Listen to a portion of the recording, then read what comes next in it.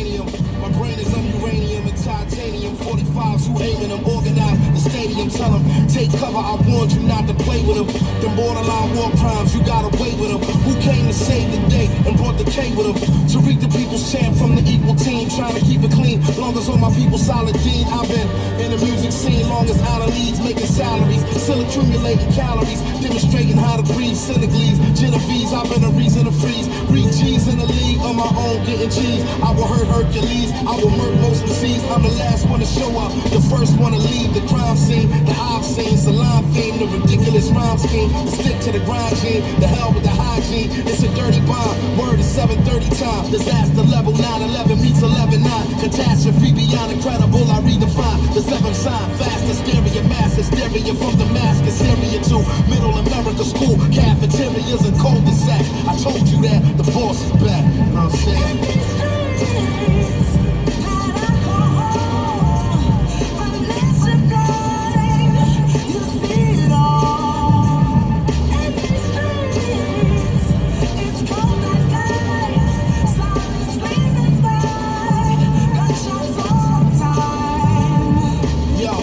The code meets the Hippocratic oath, observing this whole circus from a diplomatic post. My word and its whole purpose, a cinematic scope. The earth and its whole surface, I consider that its toast. Savers, Sammy Davis, Belafonte, Quincy Jones, Mahatma Gandhi, James Baldwin, Jesse Owens. Running from a cop car, me and Akbar. I changed from a rock boy to a rock star. Hijacked the elevator to the top floor. I'm taking everything that's left like a southpaw. Crash and burn to learn through osmosis, and watch the word spread like tuberculosis. I took a snapshot, but it hurt to post it. I had a black thought, they called it wokeness.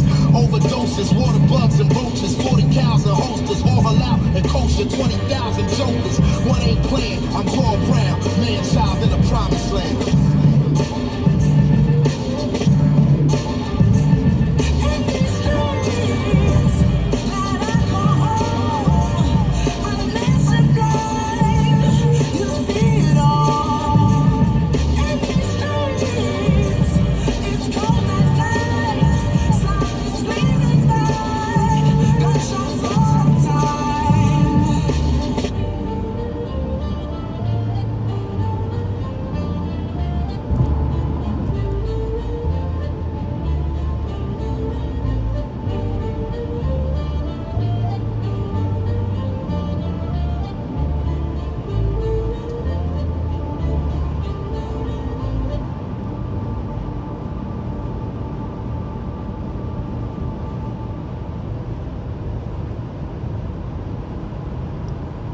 Yo, what's up, folkers?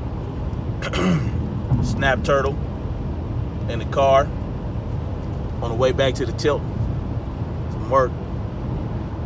Yo, what's good? It's Monday, June 3rd, 2019, and the weather is pretty clear. 0% chance of chemtrails. I ain't seen them in a few days. Going on a couple weeks. Anyway, what's good? Oh man, you know, our children, man. Our children are under attack constantly. And they are attacked from every angle. Every angle. And it's like the more you see, the more they throw at you. And I'm going to tell you what it is. It's all about conditioning us to accept pedophiles in society. I say that again. The agenda is to condition us to accept pedophiles in society. Case in point, your boy Joe Biden did a town hall meeting or whatever the case may be, and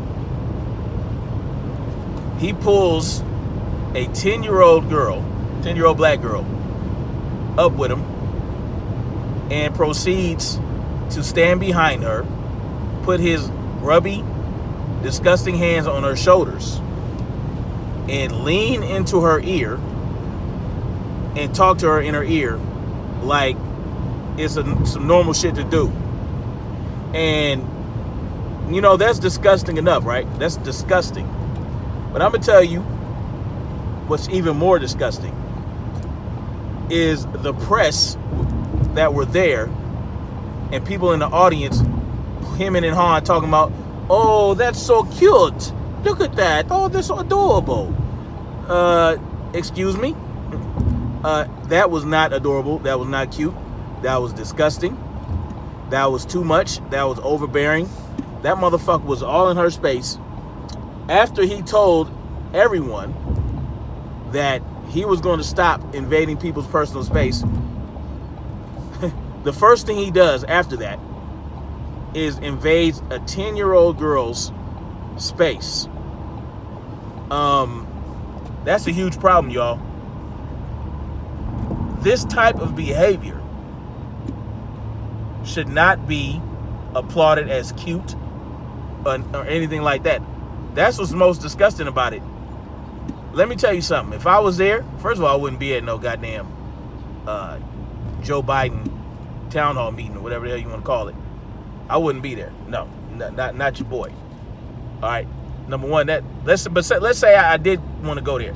Let's say I was a blind liberal black dude who wanted Joe Biden to be president, and I brought my children or one of my daughters there with me so she can ask some questions. As soon as he places little nasty ass hands on my child, I'm going up there and I'm snatching my baby up and I'm like, look here, player. This ain't happening. This ain't happening. But no, what do we get? We get applause and declarations of cuteness. This is disgusting. This is the world we're coming to. This is what the world's coming to, y'all. You know, like, our children are no longer safe. We got trannies doing school book readings or reading in libraries, reading the kids in libraries about gay shit and tranny shit. And not only do we have that going on, we have that going on with felons. You got felon trannies teaching storybook time to little kids. And how he managed to get past the background check is beyond me. But I tell you what, I don't believe he did get past the background check. I think they just allowed him to do that shit anyway. Because why not introduce the children to gaydom ASAP? Why not do that? Why not introduce the children to gay shit as soon as possible? Because that's what they're teaching in the schools nowadays. You know, you go to these schools in California, they're trying to teach our children that there are 8 million different genders, and that you can play with this toy and that toy and all this other shit. They talking about sex toys, but I'm gonna tell you what they're not gonna tell you about as far as gaydom. They're not gonna tell you about anal prolapse. All right, they're not gonna tell you about that. They're not gonna tell you that condoms are ineffective, are essentially ineffective when you're doing anal. They're not going to tell you that you're more likely to contract a disease if you're doing it up the ass. And they're also not going to tell you about cases when men are hospitalized for eating booty because they have a flesh-eating disease in their face now because they decided to stick their tongue in their mouth up a booty hole. They're not going to tell you about that. They're just going to tell you, oh, you can love whoever you want to love and blah, blah, blah, the blue blow. Well, I'm going to tell you what. Shit ain't real, y'all. We have to help our children understand that this behavior and activity is nasty and is counterproductive, and there's no purpose to it. They're also not going to tell your children that most gay people are gay because they were molested as children. All right, they're not gonna tell you that.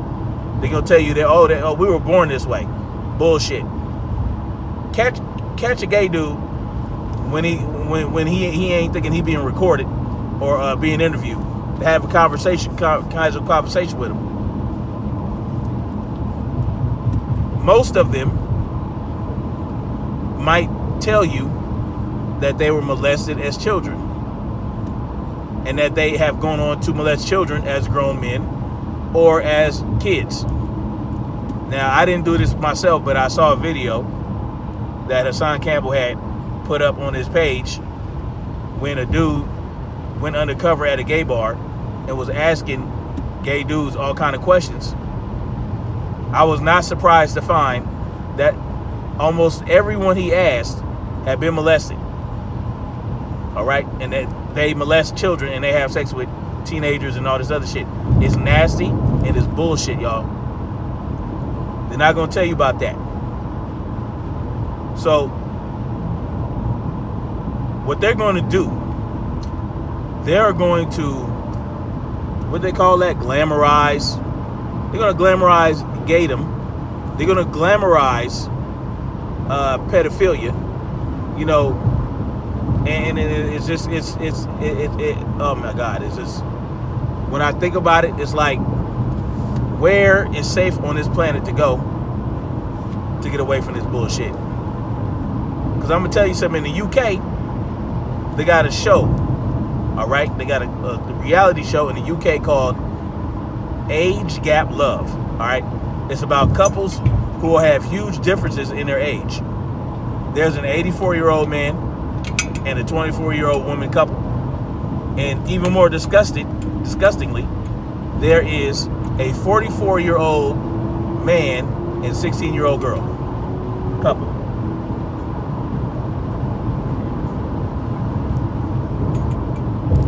Now, in the UK, the age of consent is 16. So, yeah, technically it's legal, but morally, it's disgusting. There's nothing a 16-year-old girl has to offer a 44-year-old man outside of some sexual bullshit. There is no possible relationship between two people of such differing ages. And I'm gonna tell you why you can't have a relationship. And I've said this before. All right, I said this before. You can't have, if you're a grown-ass man, your 20s and your 30s and your 40s, it is very impossible to have a relationship with a 14, 13, 16, 15-year-old kid, because there's nothing that you guys can relate to. There's nothing that she can relate to in regards to you, and there's nothing that you can relate to in regards to her because of the vast age differences, the differences in experience. There's nothing that no, you can't hold a conversation with her or anything like that. There is no possible relationship. I don't care if it's so-called consensual, because guess what? Children can be easily manipulated by slick talking ass grown people. So no, you cannot have a relationship with those differing ages. You can't. It's just not. You can't do it. You can't do it. I don't care what nobody say. So what are they doing? They were glamorizing this type of relation. This type of encounter. This type of sick encounter between a grown man and a little girl, playing soft little melodic lovey-dovey music and shit, and all happy-dappy and all that. This shit is getting out of hand. I mean, you already got Theresa May running around being pro-pedophile. You know what I'm saying? Go, if y'all need to go look that up. You know, she said some pretty disturbing things about pedophiles. All right? And don't think that shit like that won't sneak its way into the United States. All right? They're already trying to do that shit with these little tranny boys. Okay? You got these tranny boys running around on stage, acting like women, getting dollars thrown on them, and no one is outraged about it. Like, where's the outrage for that type of behavior? Why are we sitting up here acting like this shit is cute? You know, half of the problem is these women, man. Some of these women applaud gay behavior. They like gay men running around trying to be like them and all that shit. They think it's cute. They think it's you know what I mean? They think it's cute until that gay dude, your gay friend, is fucking your boyfriend and shit like that. You know? But it's a huge problem. We need to be outraged at this type of behavior. Every man that was in that strip club throwing dollars at that little boy, dressed up as a girl, should have been arrested and prosecuted. And the parents need to be arrested and prosecuted. This shit is ridiculous. Not only are they confusing the poor little boy by making him believe that he's a girl, but they're sexualizing him. They're sexualizing this little boy, or these little boys. More and more, you're seeing these little boys coming up out of there, being all tranny and shit. And you know, that's one reason I could not watch House of Lies, that Showtime show with Don Cheadle, who had on the show had a son who was trying to act like a girl and shit. I couldn't watch it. I couldn't endorse that. And Don Cheadle, bitch ass, running around talking about that's okay. See, this is the type of shit when people do that, when these celebrities and these entertainers ripping and running around talking about that shit. Charlize Theron, having his little boy she adopted, running around like a girl because he said he was a girl one day when he was 2 years old. This is the type of shit we need to let these motherfuckers know that, nah, it's not okay. But we're not doing that. We're still supporting their movies and all that shit, supporting their music. Shit ain't cute. Shit ain't cute. So, I mean, and then you have this latest thing, right? This new thing coming out with Snapchat. Snapchat has these little filters where they're talking about love is love and all this other shit. Love is love knows no color, love knows no gender, knows no disability. And then the very last one, if you scroll all the way over to the right, you know, swipe left, scroll to the right, is love knows no age. Now, why would they throw age in there? What was it? What was it? Why would they throw age in there? See, you have to understand some things about social engineering, all right? They're going to introduce shit into the mix, into society, into the population, piecemeal, little piece by piece, right? So they're going to say, love knows no age, which basically means age ain't nothing but a number, you know what I'm saying? You know, why can't a 34-year-old date a 15-year-old, you know what I'm saying? All that bullshit. And they're sneaking it in selling clothes at Target with some gay shit on little kids clothes. They're selling kids clothes with gay pride shit on it. That's a huge problem. You know, like why are we doing this? Why are we, you know, gay is a sexual orientation. Gayness is a sexual orientation, which means that you are set when you put this shit on children's t-shirts and children's clothes, and you run around talking about gay pride in little schools where little kids go. You are sexualizing everything that they see. You're sexualizing their t-shirts because gayness is a sexual orientation. It's a sexual orientation. It's not a gender. It's not a, that's what it is. It's all about sex. Gay shit is about sex. It's sexual shit. Now, I don't hate gay people. You understand? I'm not a homophobe. And I know my sister's gay. My sister is a lesbian. But she doesn't run around teaching her nieces and nephews about being gay. You understand? They don't even know she's gay. She don't need to flaunt it in their face or tell them about it. She don't need to go there with my children because she knows it's a sexual thing. Now, that's what it is. So you're introducing sex to children in Target on their clothes. You're introducing sex to children at school when you teach them about some bullshit ass gender fluidity. That's what you're doing. You're teaching them. That's what it is. And then you have trans boys, or whatever you want to call them, competing in sports against our little girls. Girls who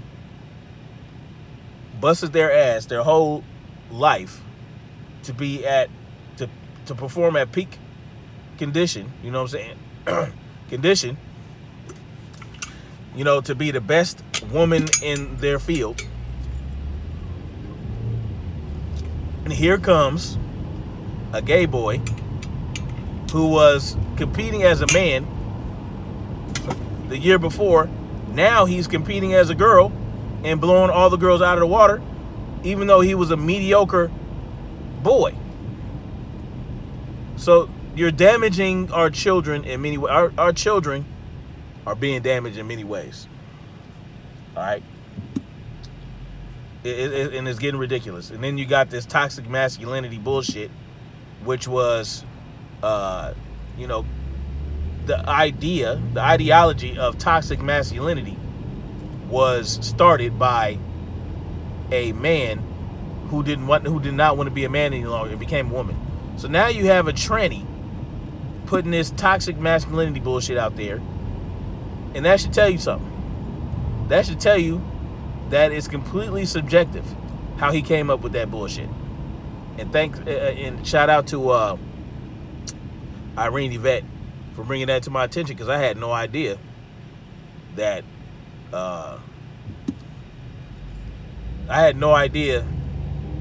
toxic masculinity was coined by a tranny. All right. And what's worse is grown-ass men, grown-ass supposedly straight men, are adopting this ideology, and they're just like, oh, I don't have to be a male leader anymore. I can just, I don't have to be a man. I can cry when a pillow hits him. I don't know what the fuck. Like, it's getting ridiculous out here.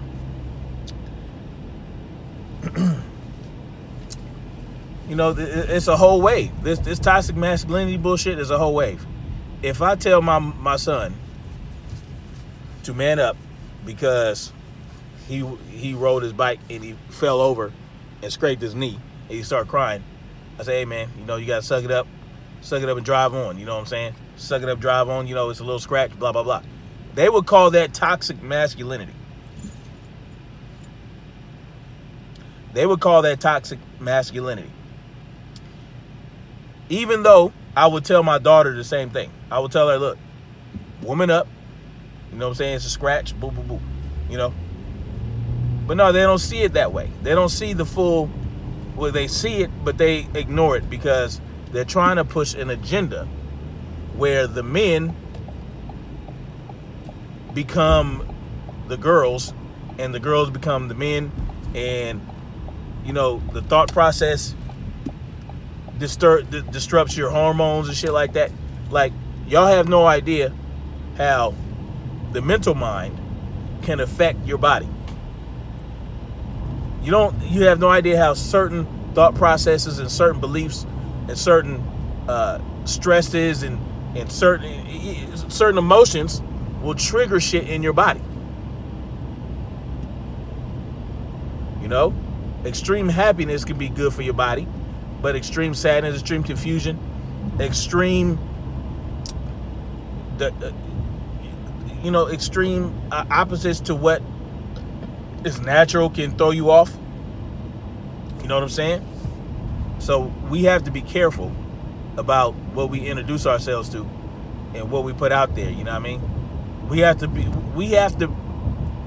be a lot more discriminating in regards to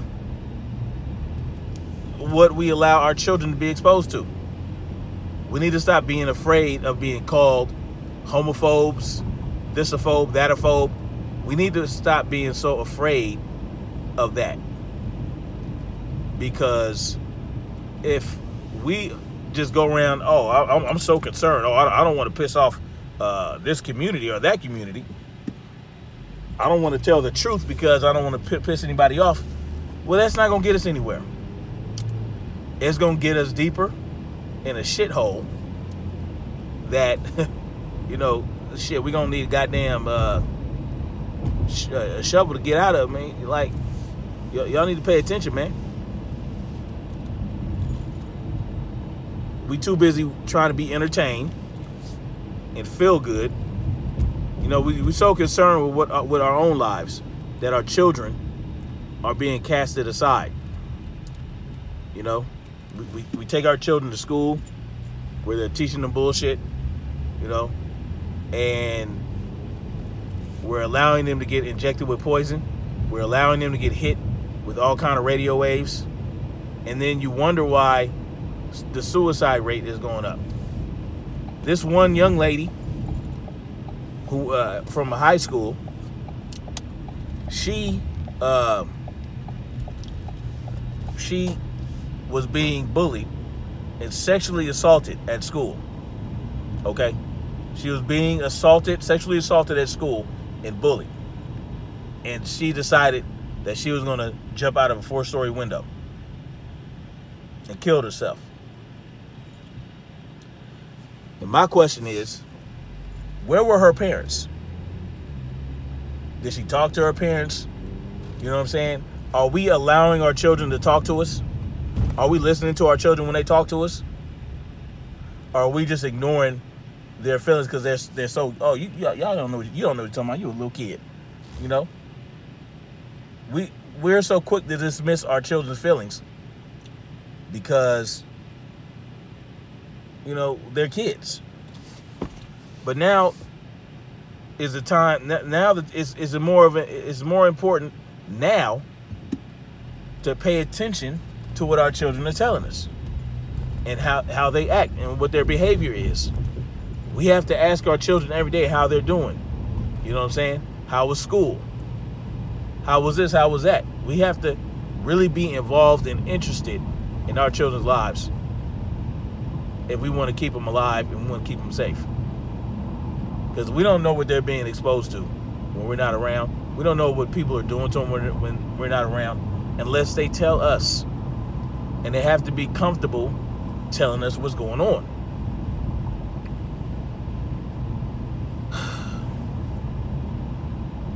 It's crazy.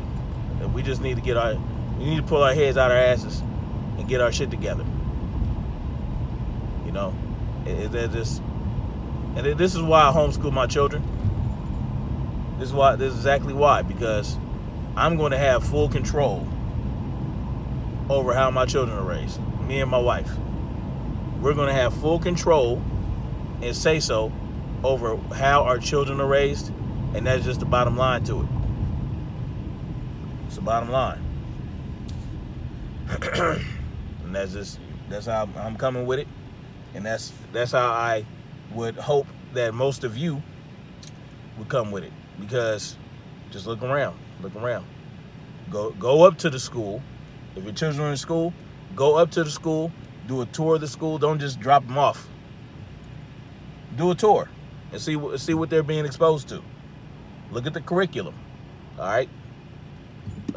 You know, pay attention to what they're watching on TV. Pay attention to what they have interest in. Pay attention to where they go shopping at. Anyway, y'all, I'm gonna get off this and make sure you like this video, subscribe to this video, share this video, whatever you got to do. You know, get the word out there. Snapchat is now trying to say age ain't nothing but a number. Love knows no age. Yeah, it does. Yeah, it does. Anyway, much love to y'all. Peace out.